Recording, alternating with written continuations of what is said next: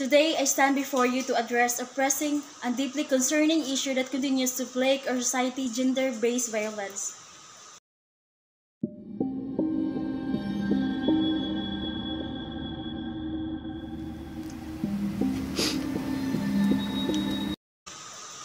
Gender-based violence is not merely a women's issue. It is a human rights issue that demands our collective attention and action. The statistics are stark and unsettling, revealing a harsh reality that cannot be ignored. Behind every member is a story of pain, fear, and shattered lives. We must acknowledge that this problem extends beyond physical harm. It encompasses verbal, emotional, and economic issues, perpetuating a cycle of power imbalances that robs individuals of their dignity and freedom.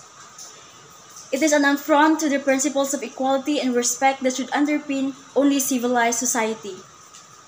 To combat gender-based violence, we must foster an environment that empowers survivors to come forward without fear of stigma. Education plays a vital role in dismantling harmful stereotypes and ingrained attitudes that perpetuate violence. By teaching empathy, consent, and respect from an early age, we can lay the foundation for a society that rejects violence in all its forms. Let us stand united against the forces of discrimination and cruelty, working towards a future where every individual can live free from the shackles of gender-based violence.